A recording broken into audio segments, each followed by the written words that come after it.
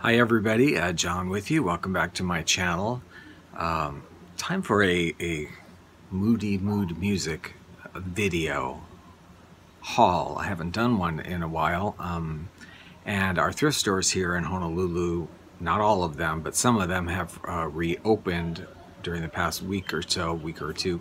And I have gone a few times and did a bit of hauling as far as my easy listening records go for myself and for my radio station, Moody Mood Music.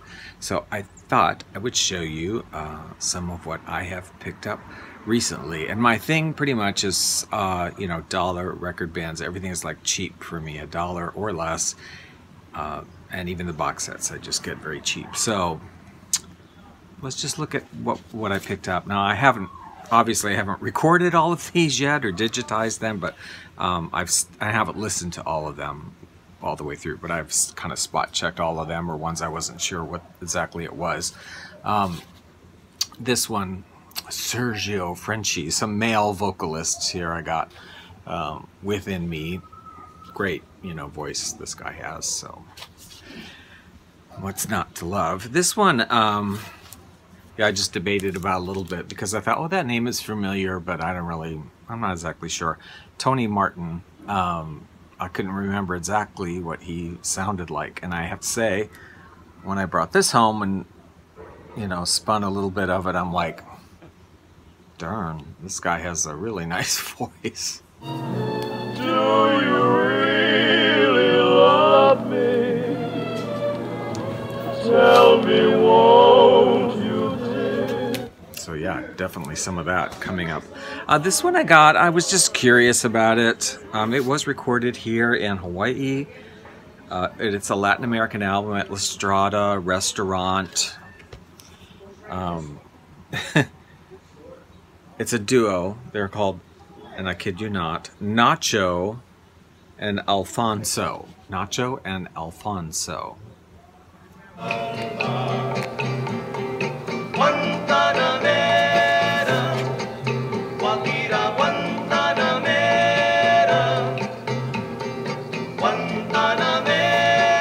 Pretty nice on a Casvel, which must be some sort of, I don't know, small label. Anyway, Ray Charles singers, I always pick them up when I see them.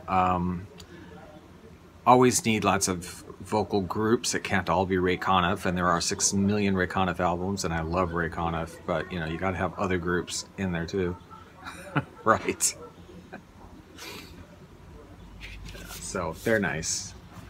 Well, this one just because I didn't actually have it, and you know, it's kind of a no-brainer to have some Burt Bacharach doing his own compositions. That's goes without saying. I should have had that a million years ago, really. Then I picked, they had the one Goodwill that they had a whole bunch of Guy Lombardo and his Royal Canadians, which is, you know, very, and maybe not exactly format 100%, but is, you know, very early, easy listening. And I kind of wish I'd gotten them all in retrospect, but I didn't. I just picked out a couple. I said, just get 2 of them. So I got this Longines Symphonette bonus album that must have come with some set. I don't know which one. But Guy Lombardo and his Royal Canadians, Midnight Melodies.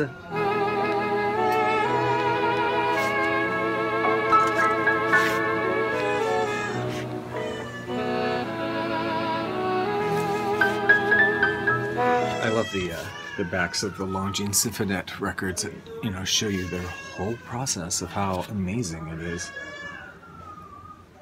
Everyone's in lab coats. It's very scientific. It's very scientific.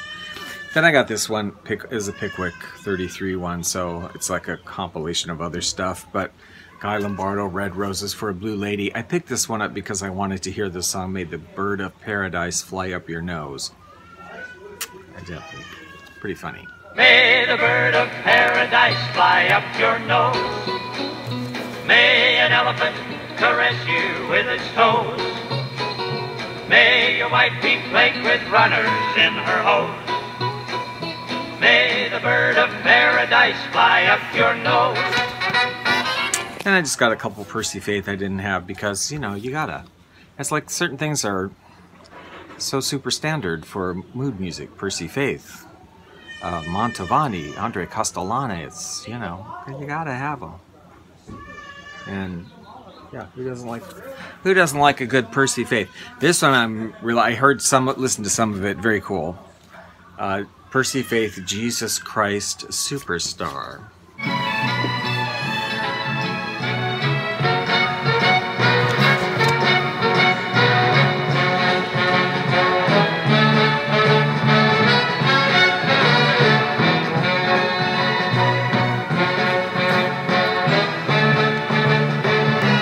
No-brainer there.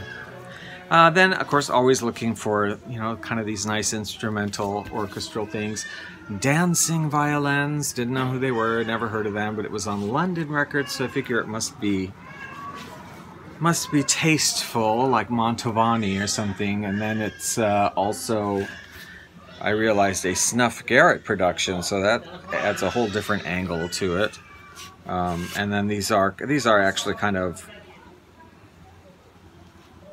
you know, with orchestra with violins, but fairly somewhat contemporary at the time arrangements.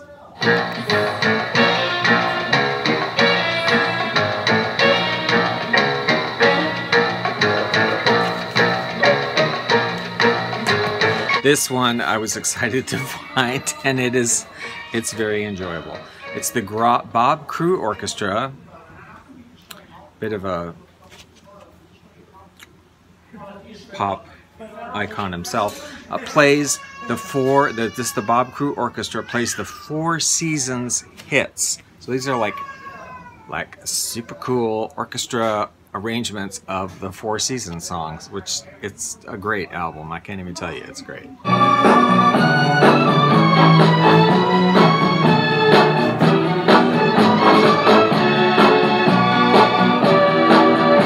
I mean, you know, Walk Like a Man, Dawn, Go Away, Big Girls Don't Cry. It's great. Great stuff.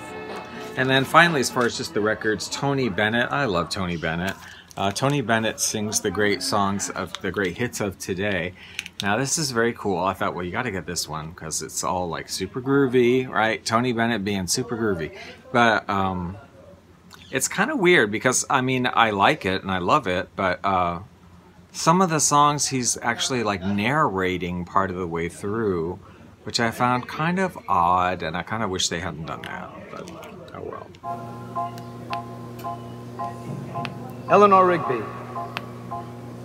picks up the rice in the church where a wedding has been.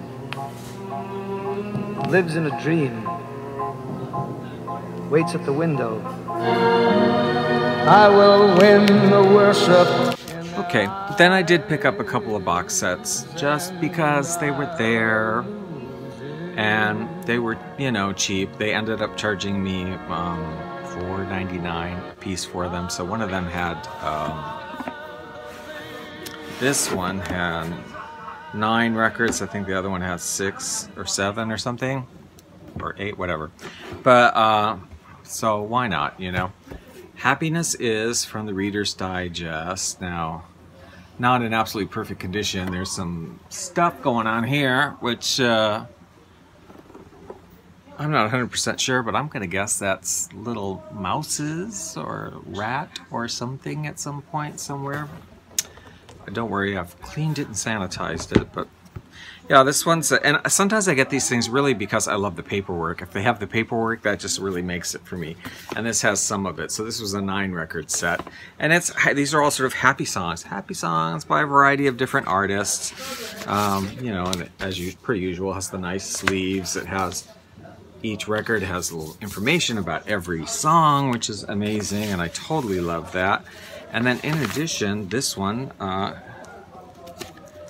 came with a little booklet that just describes it. Very cool.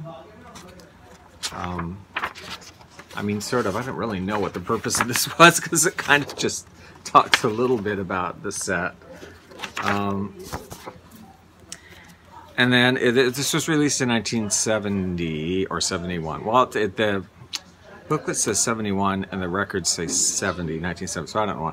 But it also came with this cool thing in it from Reader's Digest, a 1971 engagement calendar, which whoever either never knew it was there or just didn't use it or whatever, but you know, keeping up to date. And then it has the beautiful, I always love these catalog books. I love these when they're inside of here. Just information about other sets that they have. Promotional things, 25% off. They talk about pleasure programming. We've already talked about that, but and then it's just a catalog featuring the many other 6,000 box sets that were made that are literally taking up space in so many thrift stores these days. Not record shops. I never see them in record shops. Do you ever? I never see box sets in an actual used record store. Thrift stores, all over the thrift stores. So there's that one, Happiness Is. Then I got a second one called All-Star Salute to, I can't read backwards, to Today's Golden Songs. Same thing, probably the same owner. I'm looking little, looks like little mice maybe or something. I don't know. And then the rest of it's okay. So it must have been stored in a closet or attic or something for a while rather than just out. Now this one, yeah, this is an 8 records. These were contemporary songs at the time. Now this one's a little bit later. This one is 1981. So going a little bit later. The sleeves do not have notes about the song. However, it came with a booklet. That so yeah, that has what was in former, you know, sets on the back of the albums, and this one is just in a booklet. Little information about each song. And again, what's cool about this one is the catalog, ordering catalog, and it is different because this one's, as I said, a little bit later, so it's 1981, so it looks a little different than most of the other ones I have, which are earlier than that. So, and some of these are definitely later releases that I see in here. Some of them I haven't really, some of them I've seen, but some of them I really haven't seen around that much, so maybe they weren't at this point in time made in quite such great quantity or whatever, I don't know. But yeah, love the catalogs so much, I can't even tell you.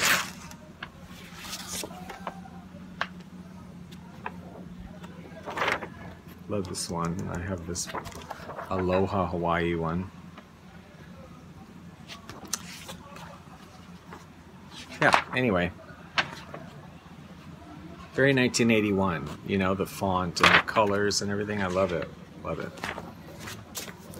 That is what I have gotten on my thrift store journeys, past couple trips, of easy listening for my radio station, Moody Mood Music, which you are, of course, invited to listen to. It's free to listen to. The link is down below. It's on live365.com. And that one, I have Moody Mood Music, and I also have a Hawaiian one for my gigantic Hawaiian record collection, about 2,500 records. So that's called Hawaiian Hi-Fi. So you can listen to either of those for free. The link is going to be below. If you like this video, please subscribe for more. And I welcome any comments if you have any of these records or thoughts or whatever. And yeah, we'll see you in the next video. I hope you guys have a good week. Thanks for watching.